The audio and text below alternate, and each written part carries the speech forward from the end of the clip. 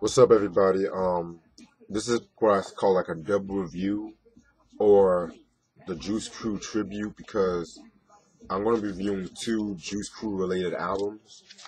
Um, Biz Markie's Going Off and Big Daddy Kane's Looks Like a Job for. Before I start, I want to wish all my people in the North Carolina area. Hope you guys are doing well wherever you guys located, being safe from Hurricane Florence. I mean, it's pretty straight over here. Like, it was drizzling earlier, but it's not really gonna do that much around here, basically. So, but yeah, everybody who's affected by it, you gotta keep safe and shit, basically. All right, so yeah, if you guys, thank you so much for watching the Daddy's Home review, by the way, of me and Steven, aka Immobility One, did a couple days ago and shit. Yeah, and just to let you guys know, both of these albums are out of print. This was re-released, I believe, back in 2006 for Traffic, but I think, got out of print quickly. You know how Traffic goes. So, all right. So, Biz Markie. For those of you who don't know who Biz Markie is, he is a member of the Juice Crew. With Big Daddy Kane, Marley Marl, Roxanne Shante, MC Shan. You guys should know. Um, he is an MC. I believe he's from Long Island. He's from Long Island and shit like that. He was mostly in the early 80s, mostly like in the battle rap scene basically, and participated in like DJing parties and shit. And in 1984, he met Big Daddy Kane and shit. And him and Kane, they were like very close friends even to this day and shit basically. And so that's how he got affiliated with Marley Marl. And Marley Marl kind of appointed Biz Markie to be his beatboxer for Roxanne Shante because at that time, Roxanne Shante had just dropped the Roxanne's Revenge diss track that aimed at UTFO. In case you guys don't know UTFO, they dropped that song Roxanne. Very dope song, very dope hip hop group and shit like that. I kind of recall that group like a precursor to like Houdini and shit like that, but that's another story for a different day. And so in 1986, he made his first appearance on Wax on like this Juice Crew's single, the Death Fresh Crew.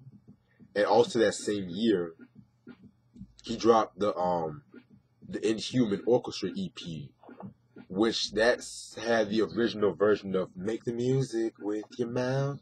You guys should know that song. That's a hip hop classic right there. And fast forward to 87, he was making guest appearances on people's albums. Most notably, he was guesting on Big Daddy Kane's, like Just Rhyming with Biz on the Long Live the Kane album, which I reviewed a couple of months ago. Classic, hip hop classic right there.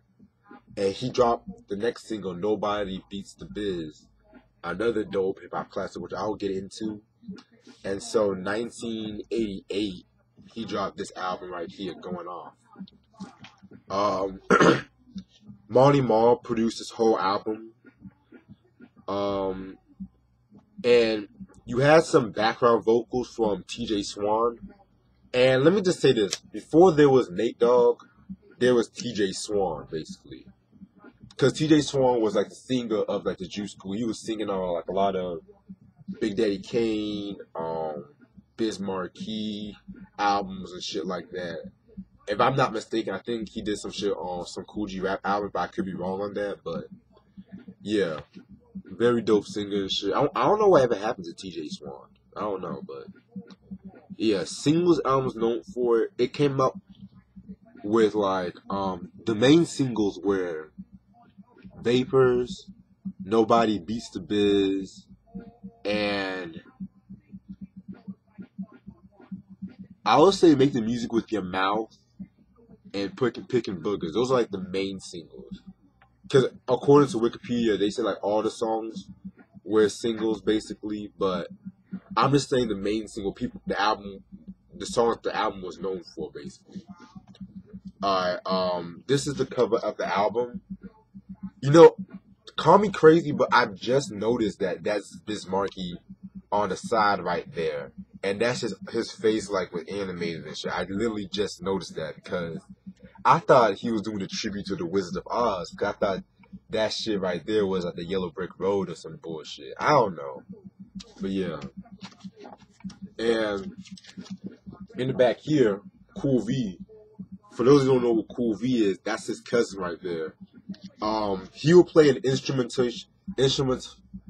instrumental part in Biz Markie's like future releases because after this release, Biz Markie and Cool V pretty much produce all of their own albums and shit.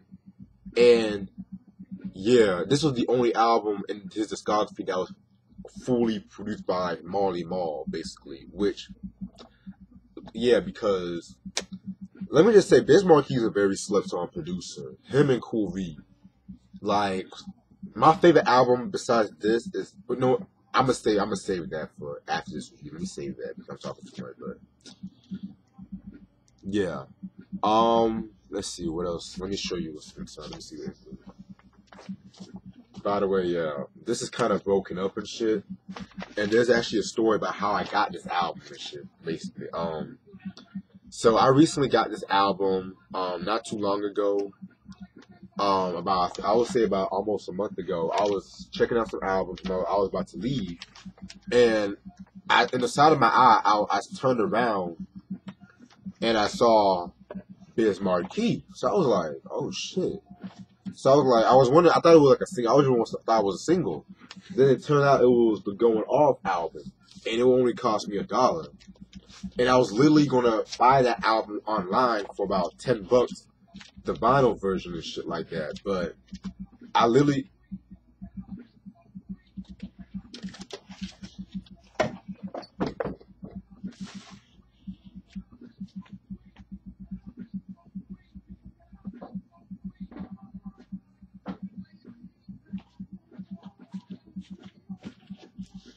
sorry about that. Because I literally bought the OG version for $1, so that right there was a good ass trade, basically. Because usually the OG version of this album goes for like hella money, as with like a lot of Coachella releases, especially in like the 80s and shit. Like, for example, I was on I was on Amazon and I saw a copy of MC Shan's Down by Law, his first album, for $195 and shit. I was like, damn. And shit like that. So, and that same day, I actually met an intern from Coachella Records, and he was telling me like a lot of stories about, Kane and Marley Marl and Biz Markie and shit like that. So, not only did I get this album, but I met like an intern from Coachella. So that was a great day for me. Other than that, sorry for wasting too much time because we do have 2 albums to review. This album has 10 songs. You guys should know what I'm about to do. Alright. Track number 1, Picking Boogers. Dope, funny ass song. I love that song. That has a very nice beat to it. That song was basically it's based on a kid that he knew that was known for like picking boogers and shit like that. So yeah, but like the beat alone is so fly and shit like that, so fresh. Track number 2, the Albee Square Mall. Albee Square Mall, from what I looked up, was like a famous mall in Brooklyn and shit like that. And he was just paying homage to that mall. Very dope song. Of course you hear TJ Swan on the vocals. And yeah, shit like that. And also, I forgot to mention, like, Biz Markie does his fair share of beatboxing throughout this whole album and shit. So, yeah. Track number 3, Biz is Going Off. That song was alright. Then you have a Turn Up the Biz Dance. Again, okay song. And then it ends with The Vapors, the side A. This is a hip-hop classic right here, Vapors. Probably, maybe, arguably, one of my favorite songs off this album, tied with another song. What I got from that song, it tells like 4 individual stories of people in his Juice Crew, how they were it tells them how people weren't really believing in them at first, or they got like a shortcomings in life, but then once they become successful, the people become jealous and they want some of that success. But in Biz Markie's eyes, they call it the vapors and shit. Cause I believe he talks about Marty Marl, Cool V, TJ Swan, and Big Daddy Kane and shit like that. Very dope song, and I was reading the book, Check the Technique Volume 1. Very dope book. Make sure y'all guys copy Volume 1 and Volume 2. And okay. And he was saying that he based this song off like the Twilight Zone.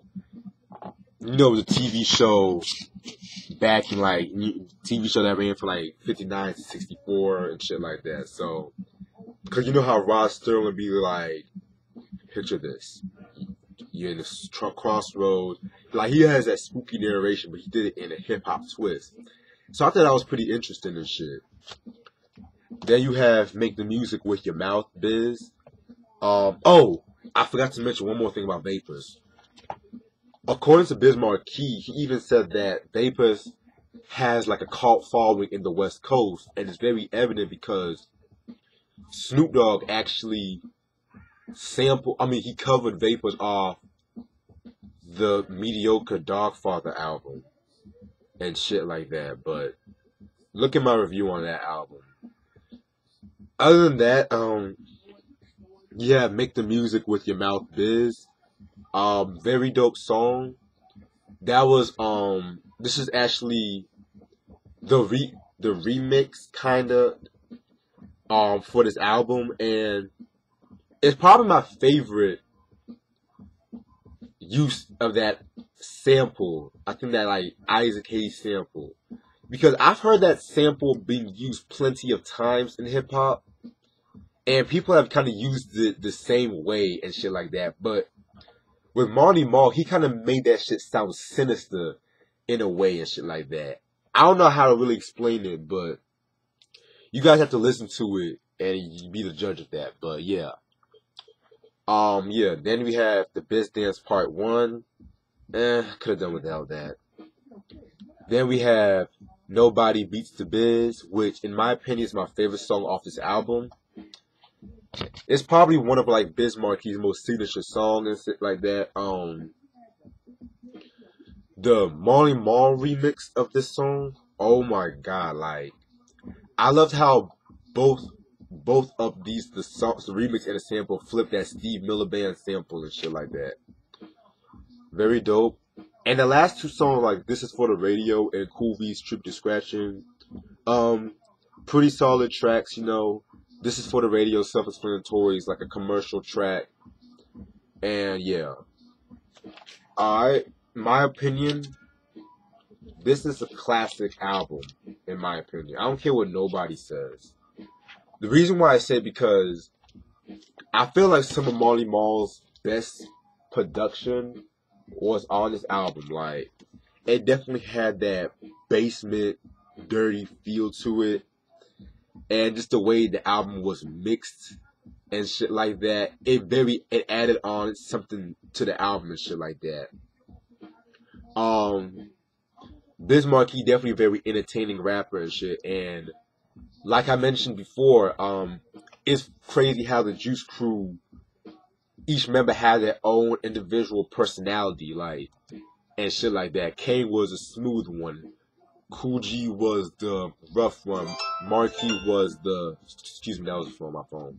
Markie was the funny one. Intelligent Hoodlum was the revolutionary one. Roxanne Shante was the one you guys get what I'm saying and shit like that. Very dope album. This album, in my opinion, has like a special place when it comes to like the golden age of hip hop. Like just the feel good music that was coming out from the Juice Crew at that time. And like I said before, this album and I Need a Haircut are my favorite albums from Biz Markie. The jury is still out whether I'll do I Need a Haircut now or wait till I get a copy of the Diabolical Biz Markie. Oh, excuse me, the Biz Never Sleeps. and shit like that. Because I really want to review I Need a Haircut. So I'll probably review that sometime before the year ends. Because The Biz Never Sleeps, that was a good album, don't get me wrong.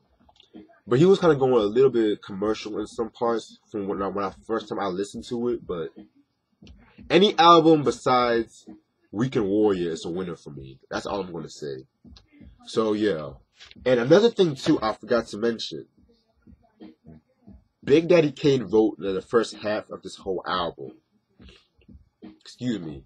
And this is another evidence, like, he was, like, his pen game was on point that time and shit like that. Like, very dope. I have to really research and see if he ghost wrote anything for The Biz Never Sleeps. He probably did, but, yeah. Very good album. If you can find this album, must have in your collection. Like I said before, this album's out of print, so Biz Markie going off. And would you excuse me, I'm about to change gears right quick.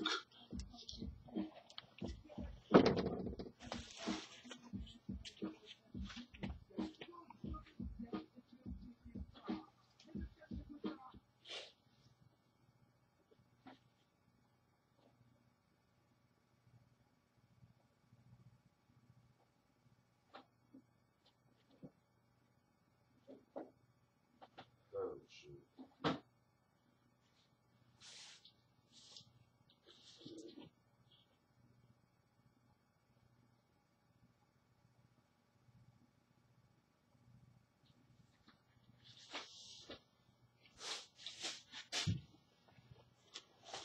Okay.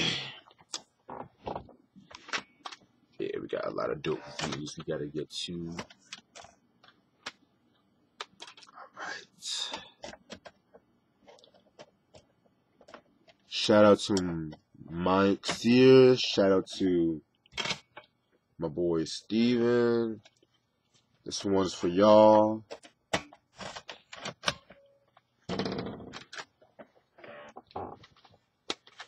The next hip hop album I'm about to do a review on is Big Daddy Kane's 5th studio album, Looks Like a Job 4. I've waited a long time to review this album, a very long time. Because this is the album where I felt like he entered what I suppose is like his second era or second transition in his career and shit like that.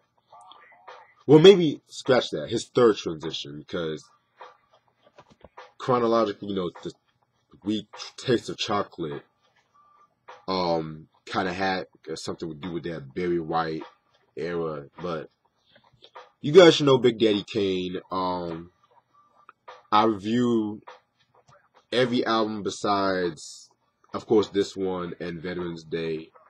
So yeah. Okay, so singles album is known for are How You Got a Record Deal and Very Special.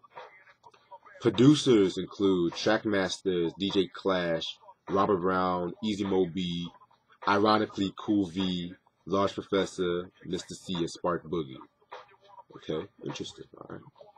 Okay, so after the release of Prince of Darkness, you know, he kind of stepped back from rapping a little bit, and he got into acting and shit. And he appeared on Mario Van Peebles' Posse, that Western, and he appeared on Robert Townsend's The Media Man and shit. And like I mentioned before, Marley Marl had left Cold Chillin' 2 years prior. He still had one more album left in his contract, and so he basically wanted to leave this album with the bang, because he was disappointed. At that time, Prince of Darkness did not really do too good, which is crazy because I recently listened to the album, and it's not as bad as people make it out to be.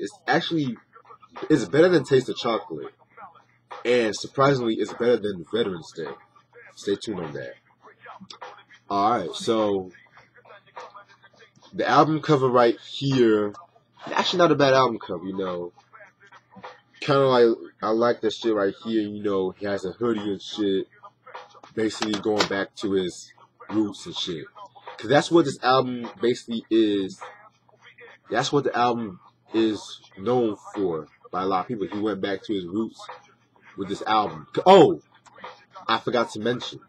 Also, in between 91 and 92, he appeared on guest appearances on the Juice soundtrack, where he did like the Enough Respect song, which is one of my favorite Big Daddy Kane songs, probably my top 5.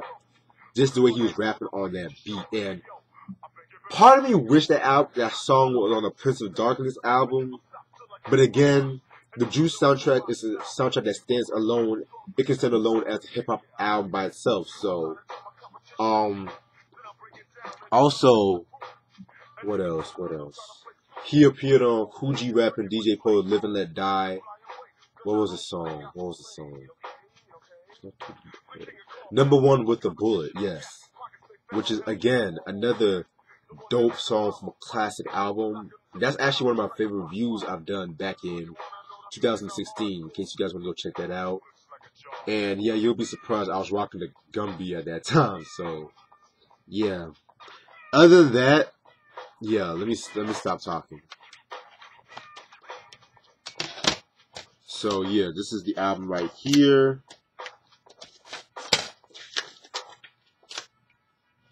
So yeah, this is the album credits and shit like that.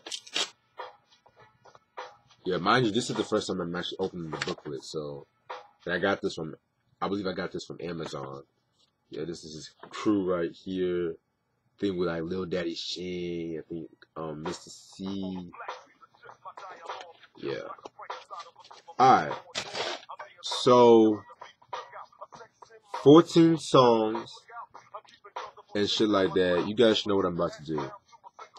Track number 1, Looks Like a Job for It. I love this song, love the way this album started off. You guys be sleeping on the track masters. Niggas always say, oh, the track masters, they don't produce grimy shit. Listen to this shit between like, I would say 91 to maybe 94. That's some of the grimiest beats in the East Coast right there, basically. So yeah, very dope song. Love that song. Track number 2, How You Get a Record Deal. In my opinion, it's my favorite song off this album. You guys should know this song is basically about these rappers that you question how they got famous, how they got a record deal.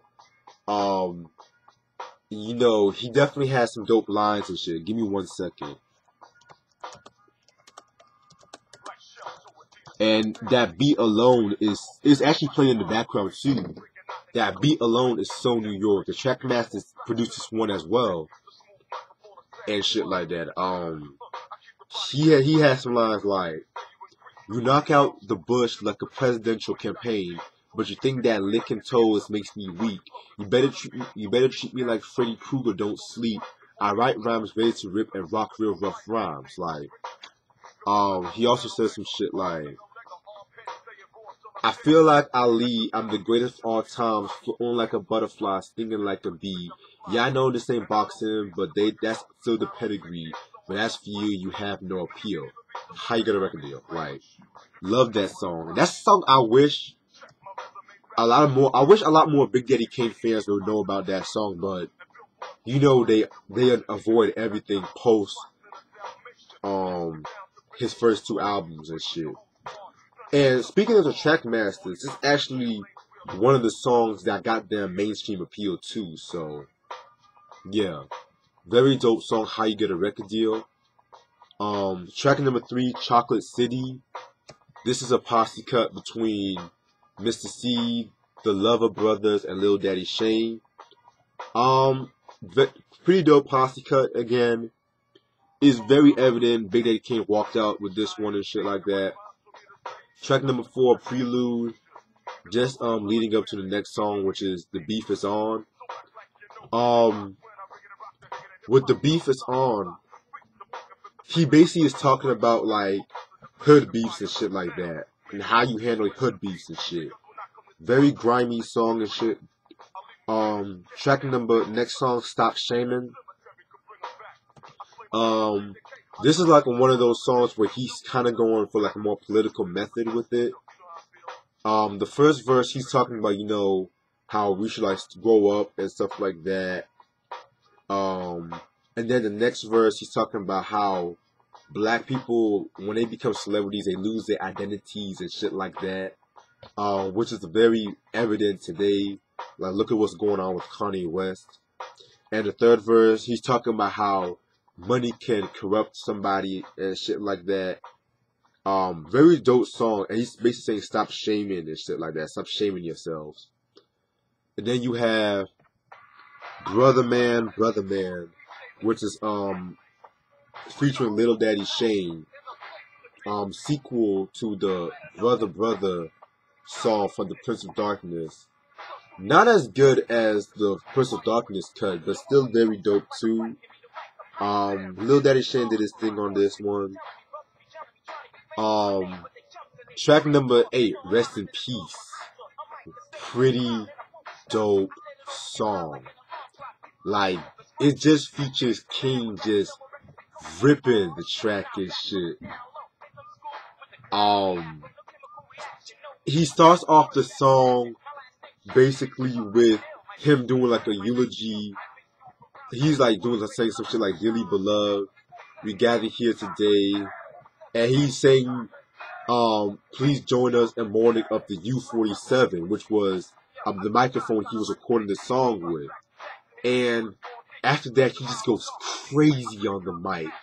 Like, Kane just rips this fucking song to shreds, in my opinion.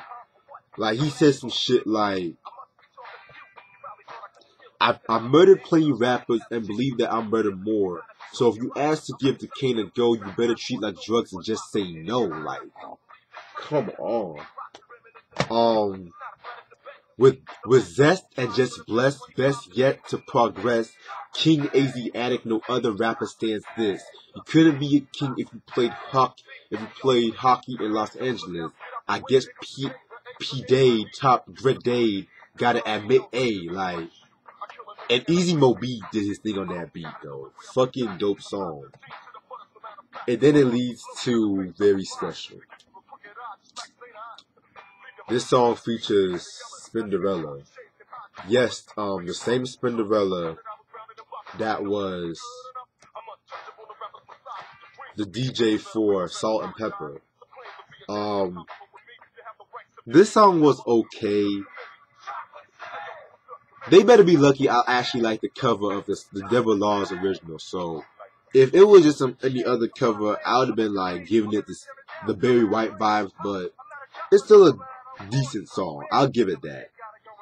And then you have Here Comes Kane, Scoob and Scrap, featuring Scoob Lover and Scrap Lover.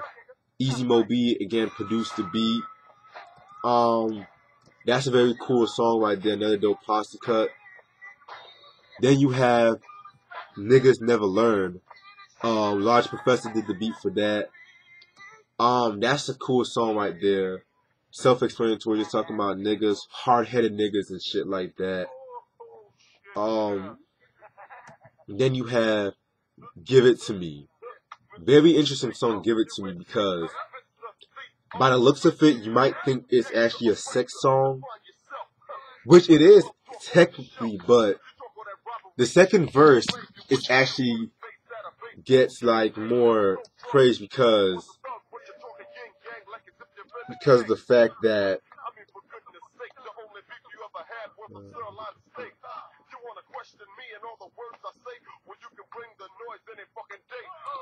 excuse me right quick.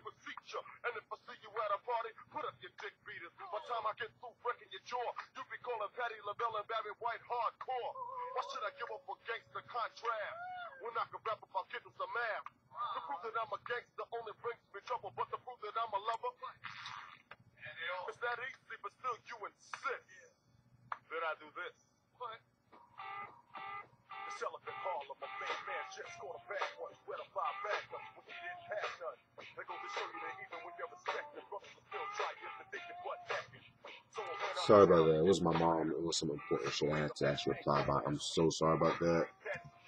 But yeah, Give It To Me was a song where in that second verse he's finally addressing the AIDS rumor that kind of had an effect on his career. And so he has some lines. Let me read you some lines from that. He says some shit like,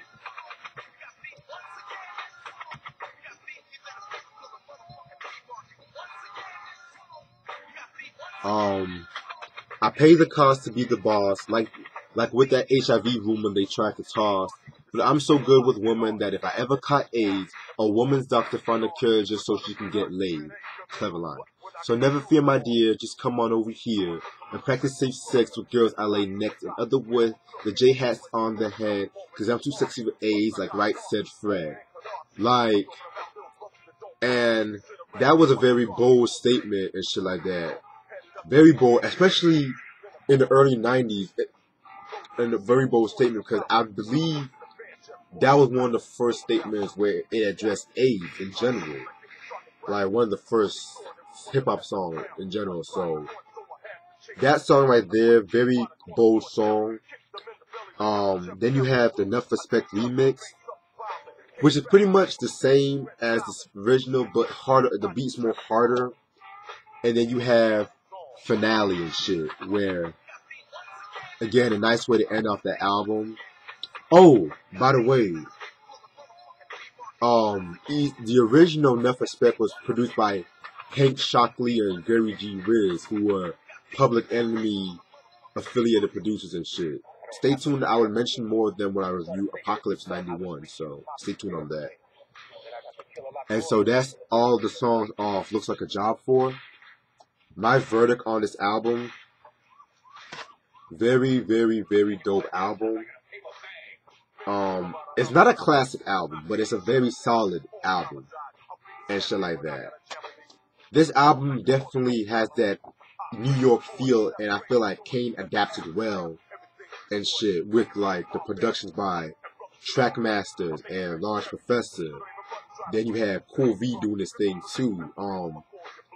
He was not playing no games with this album. He definitely was not playing no games. Like, he was like, fuck all this shit from Taste of Chocolate. Fuck all this shit from Prince of Darkness. This is me. I'm going back to my roots. I'm going back to my battling roots and shit like that. Very dope album. Love this album. I have actually a new appreciation for this album and stuff like that. Because he really worked hard with this album and shit like that. Like I may bag on Kane, but it's all for entertainment and shit on my channel. Like I bag on hella artists and shit on my channel, so yeah. But again, this album, what more can I say? I highly recommend this album, especially if you're a Big Daddy Kane fan.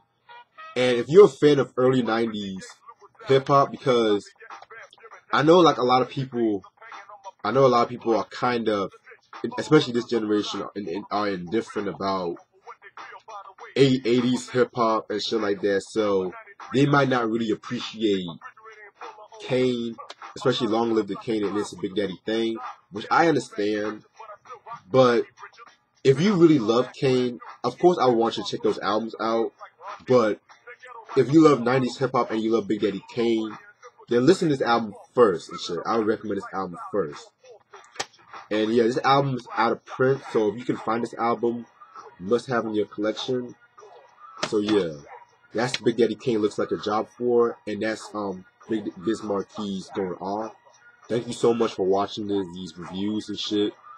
I'm finally getting caught up with a lot of my reviews now and shit and videos. So I'll probably do one review probably Tuesday or Wednesday. I'm not too sure which review yet, so stay tuned on that.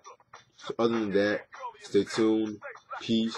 And by the way, you guys, like I mentioned before, submit some questions because around mid-October, I'm potentially going to do a live Q&A and discussion for my 5-year anniversary. So submit some questions in the comments, do your thing and shit like that. So yeah, peace. Hit that subscribe and like button and shit.